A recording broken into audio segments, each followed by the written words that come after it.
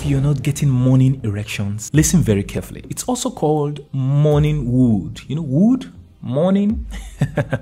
Right, it can also happen at night. If you wake up with an erection or you experience an erection at night, it's a very good sign. It means that the physical apparatus, you know, your joystick and all the other physical aspects are working well. So if you're having erectile problems, but you still have morning erections, it simply means the problem is not from the physical part of you, but from the psychological part of you. Because when you're asleep, the mind is at rest, and so all the anxiety and the stress are off. The physical aspect can just take over. However, if you're not having morning erections, it means there's a problem with the physical apparatus, especially your testosterone. Testosterone is low, or you messed up everything, the wirings of your brain with excessive porn or masturbation. You need help, and you know exactly what to do.